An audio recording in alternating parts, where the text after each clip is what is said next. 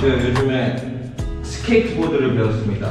그래서 차도 없고 그래가지고 스케이트보드를 타고 여기저기 다니고 있는데, 오늘은 마트에 가려고 합니다. 홈클렌징을 다 써가지고 같이 가보시죠.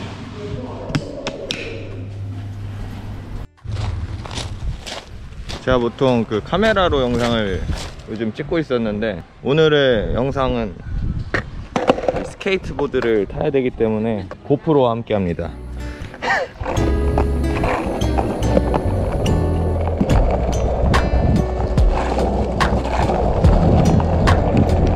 비가 아주 그냥 뭐라 그러지?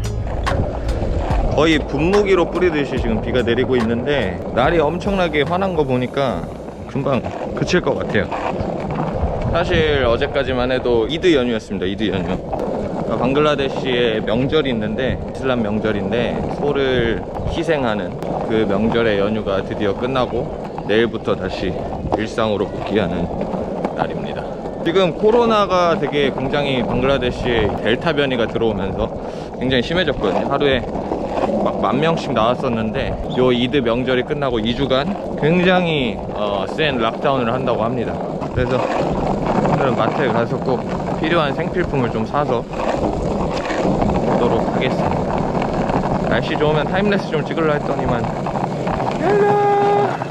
날씨가 별로 방글라데시 길이 좀 안 좋아가지고 걸어야 하는 구간이 굉장히 많습니다. 제가 좀 영상을 올린 지 꽤 오래되지 않았습니까? 제가 이제 운영하고 있는 방글라데시 채널에서 그 뭐 광고도 찍고 이러면서 굉장히 바빴습니다. 새로운 큰 프로젝트를 하나 진행하고 있어가지고 영상을 많이 올리지 못한 점 굉장히 죄송하다는 말씀 드립니다. 비가 사박사박 오니까 아주 시원하구만. 방글라데시의 가장 큰 명절이 두 가지가 있는데요, 이렇게 이드가 있고 또 이드가 있습니다. 그래서 한 번은 그 라마단 해가지고 한 달 동안 금식을 하고, 그 다음에 이제 또 이렇게 이드가 있고, 이번 같은 경우는 제일 가장 중요한 이제 소를 희생하고 희생 제물로 드리는 거죠. 그래서 그런 이드가 있는데, 이렇게 소를 희생 제물로 드리면은 이제 집주인이나 이렇게 돈이 많은 사람이 소를 사가지고 그 소고기를 막 여러 사람들한테 나눠주는 그런 문화가 있거든요. 그래서 저도 뭐 이슬람은 아니지만 소고기를 저희 집주인께서 주셔가지고 그 기생충을 따라하느라고 한번 짜파게티에 넣어서 먹어봤는데 굉장히 질기더라고요. 그래서 그 소고기를 푹 끓여봤습니다.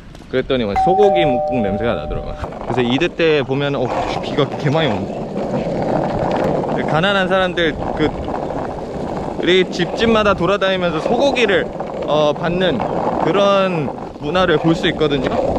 아무튼 비가 오기 때문에 저는 좀 안전 운행을 해서 어디 잠깐 비를 좀 피신해야 될 것 같습니다. 아니 무슨 마른 하늘에 비가 오고 있어.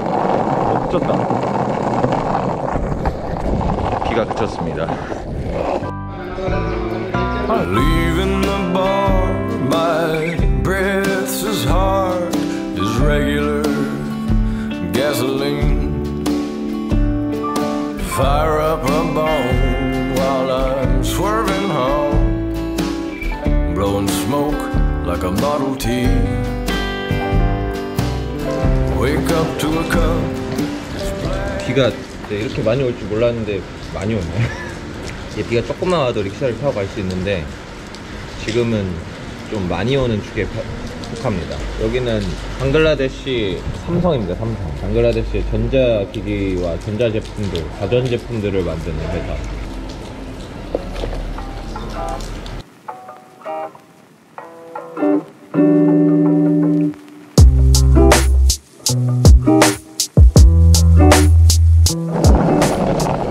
비가 그쳐가지고 드디어 나왔습니다. 커피를 테이크아웃 해가지고 가서 먹으려 했는데 기다리는 동안 커피를 다 먹었습니다.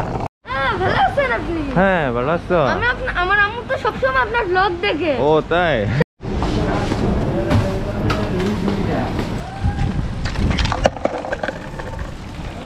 가능할까 이게? 가능하다. 재밌네.